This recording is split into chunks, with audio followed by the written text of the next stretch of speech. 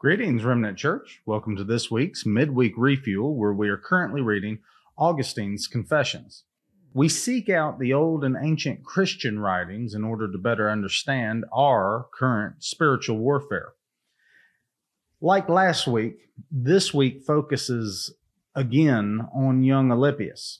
And if you will recall, Alypius was dragged away into addiction by his so-called friends, and that happened in last week's reading. This week, we find Alypius getting accused of a crime, and it's a crime that he did not commit, but it looked like he did. So the image that is being painted for us by Augustine is of a very young and promising Alypius getting tried and tested by life and by God, both by desire and injustice. Alypius is going through a hard time, and Alypius seems to be surrounded by hard times, and not just hard times, but unfair times as well. Sometimes unfair times can feel worse than hard times. In last week's reading, Augustine tells us precisely what is happening with Alypius. He writes, quote, "You, however, O Lord, who preside over the direction of all the things you have created, did not forget that he, Alypius, would be a priest of your sacrament among your children. And you worked through me, but without my knowledge, so that his amendment would be ascribed to yourself," unquote. God had plans for young Alypius, and God would use whatever God needed to use to make these plans happen. Back again to where is the line between God's omnipotence and your free will? I believe in free will, but at the same time, I don't believe it matters much.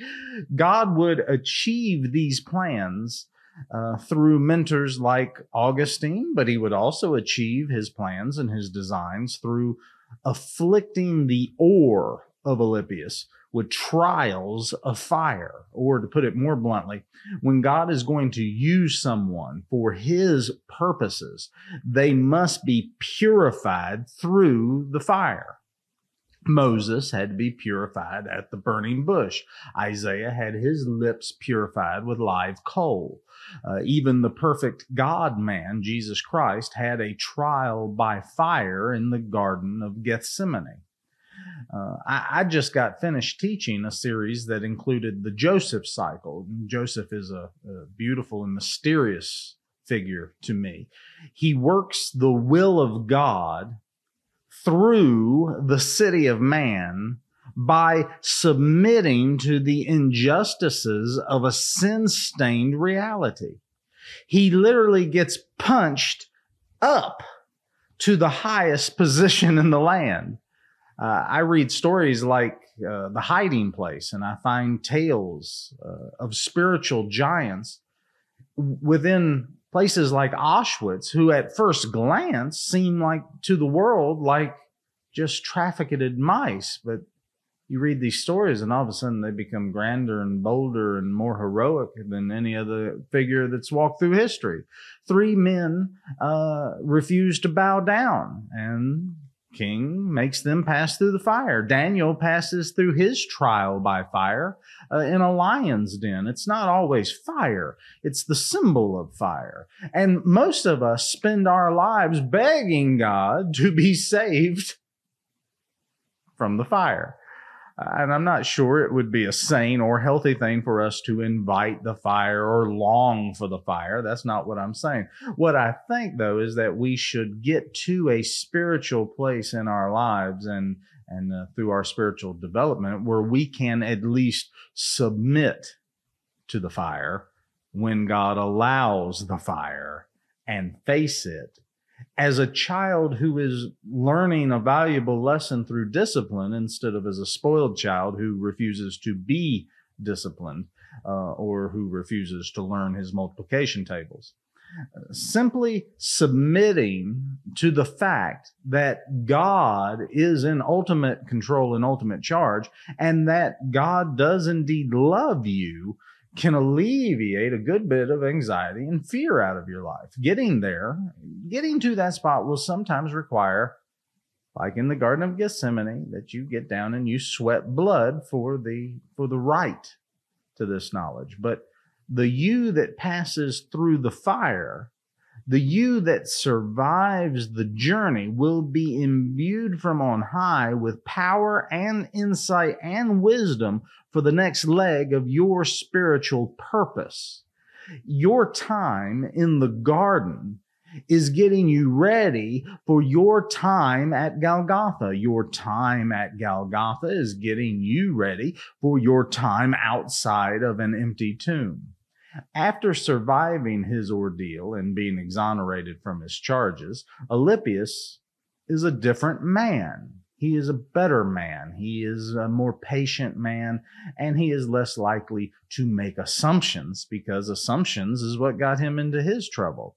His trial through fire has made him better, not worse, because he's choosing blessing, not choosing curse. You choose curse, this could devastate you. You choose blessing, well, let's pay attention to Alypius and what Augustine says about him. Augustine writes, quote, Alypius himself, the future steward of your word, an arbiter of so many cases in your church, departed a more experienced man and a better prepared for his task, unquote. But Alypius is more than just an honest guy. He's more than just what you and I would call a good guy. Alypius is being molded by God into something better than a good guy. He is being turned into a hero of the kingdom, a knight of the table. It is one thing to do the right thing when it costs you nothing. It is a wholly other thing to do the right thing when it could cost you everything. It's easy to be good when people are watching, but are you good when you're alone? Do you see an opportunity for gain and take it no matter how crooked, if you think you will get away with it? Just like today, there seem to have been two tiers of justice in ancient Carthage. One system of justice for those who had to throw themselves on the mercy of the courts, like you and me, and another system of justice for those that could buy their way out of trouble, like other people we know. Take the money, and you profit, while a rich guy gets his kicks doing something illegal, but only self-destructive. It's win-win, right? Take the money. Well, it depends on if you're a hero or not, doesn't it? A good person might take the money. A hero will not. Heroes do not profit by breaking the rules. Heroes also weigh out in their minds which path is the most virtuous when two or more paths seem open and when all the paths seem in some different way to be morally acceptable or beneficial. The hero always takes the highest road, especially when the highest road costs them personally, whether subtracting from them currently or subtracting from them what they might have gained had they gone a little crooked, when defending the rights and peace of those around them. Heroes pick up their cross daily, and heroes say no to themselves daily. Heroes put justice and virtue over mammon and riches. Augustine writes of Alypius, quote, he found more remarkable those who put gold before innocence. Even his character was tested, and not only by the lure of greed, but by the impulse of fear, unquote. In order to pass over from an average good citizen to a superhero, one must have their characters tested by both greed and fear. Heroes must be able to deny themselves, but they must also be able to do more. They also must be able to sacrifice themselves. That is the true difference between a good person and a hero. John 15:13 says this, quote, "Greater love has no one than this, to lay down one's life for one's friends," unquote.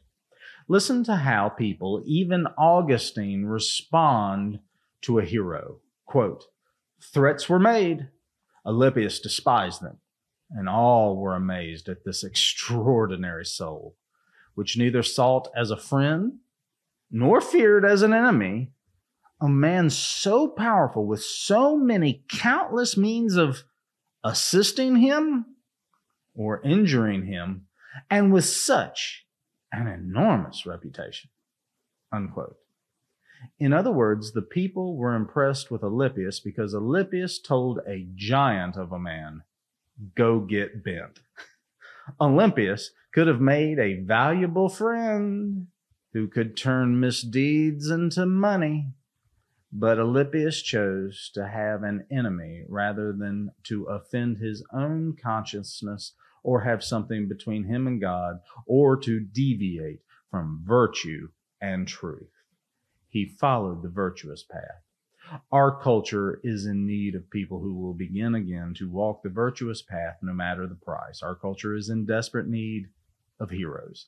We need at least one hero in every home, one hero in every church, one hero in every marriage, one hero on every school board, one hero in every White House and Waffle House.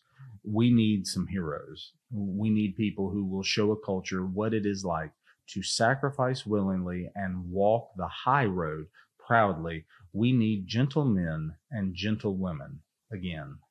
Alypius must decide, and of him it is written, quote, "But on considering where justice lay, he turned his mind to higher things, adjudging equity, which forbade him to do so, better than the authority which allowed him," unquote. Let's turn to Book 6, chapters 9 through 10. You can get a copy for free by doing a quick DuckDuckGo search or doing a search on the Gutenberg press site. But for the time being, this incident was stored up in his memory for his future healing. There was another incident also one afternoon while he was still studying under me at Carthage. He was in the market square running over the recitation he was to give, the usual student exercise. And you allowed him to be apprehended by the market wardens as a thief. For no other reason, I suppose, our God, than because you wanted someone who was to be such an important person to begin at an early age to learn how reluctant one human being should be to condemn another out of rash credulity. It happened like this. He was strolling about in front of the courthouse with his writing tablets and pencils when a youth, one of the student body and the real thief, entered the courthouse without Alypius's knowing, carrying a concealed axe, and went to the leaden railings that overhang the silversmith street and began to hack away at the lead. The silversmiths underneath, however, hearing the noise of the axe, put their heads together and sent out a party to apprehend anyone they might find up there. The thief, hearing their voices, abandoned his axe and made off, afraid of being caught with it. Alypius, however, who had not seen him going in, noticed him coming out and saw him making off in a hurry, and wondering why, he entered the courthouse and found the axe. As he stood looking at it in puzzlement, the party dispatched by the silversmiths arrived and found him by himself carrying the axe whose sound had aroused them to come. They seized him, dragged him off, and in front of a crowd of market square regulars, they boasted of having caught a thief in the act. From there, they took him to be presented before the court. But that was as far as his lesson was to go. You, O Lord, the sole witness of his innocence, immediately came to his aid. As he was being taken off either to prison or to corporal punishment, his party happened to encounter a certain architect, the curator-in-chief of public works. The arrest party were especially pleased to have met him, because they were often suspected by him of the theft of items which had disappeared from the market square. Now at last he would know who had done it. But the architect had often seen Alypius at the house of one of the senators, to whom he used to go every morning to make his courtesy greeting, and recognized him straight away. Grabbing him by the hand, he took him aside from the crowd and asked him what had caused all this unpleasant business. On hearing what had happened, he ordered those present, who were all in a state of uproar and threatening violence against him, to come with him. They came to the house of the youth who had committed the crime. There was a slave boy in front of the door, but so young that he would not be afraid of his master's behalf of their questions, and could easily reveal all, having, in fact, been his master's attendant in the market square. Alypius remembered it, and immediately indicated as much to the architect, who then showed the boy the axe and asked who it was. Without hesitation, the boy said, "Ours." On further questioning, he disclosed the remaining details. Thus, while the investigations were concentrated on that house instead, and the crowds, who had prematurely begun to celebrate Alypius's capture, were put to confusion. Alypius himself, the future steward of your word and arbiter of so many cases in your church, departed a more experienced man and better prepared for his task. So it was that I found him at Rome, and he attached himself to me with the strongest of bonds, and left Rome for Milan with me, both so as not to desert me, and to gain some experience in the practice of law which he had studied, though more in accordance with his parents' wishes than his own. 3 times he acted as clerk to the justice, and behaved with a self-restraint, which others found remarkable. Whereas he found more remarkable those who put gold before innocence, even his character was tested, and not only by the lure of greed, but by the impulse of fear. At Rome, he was acting as court clerk to the Count of the Italian Largess. There was at that time a very powerful senator who had many men indebted to him for his good offices towards them, and subject to their terror of him. He, as is customary with the powerful, wanted permission for something not permitted by law. Alypius resisted him. A reward was offered. Alypius laughed at it in his heart. Threats were made. Alypius despised them, and all were amazed at this extraordinary soul, which neither sought as a friend nor feared as an enemy, a man so powerful with so many countless means of assisting him or injuring him, and with such an enormous reputation. The judge to whom Alypius was acting as clerk, although he too was reluctant to grant the permission sought, did not refuse openly, but laid the blame on Alypius, saying that he would not let him grant the permission, and quite rightly, for he had done so. Alypius would have left the court. Only one thing came close to enticing Alypius, and that was his enthusiasm for literature. He could have had codices copied out for himself at palace expense, but on considering where justice lay, he turned his mind to higher things, adjudging equity, which forbade him to do so better than the authority which allowed him.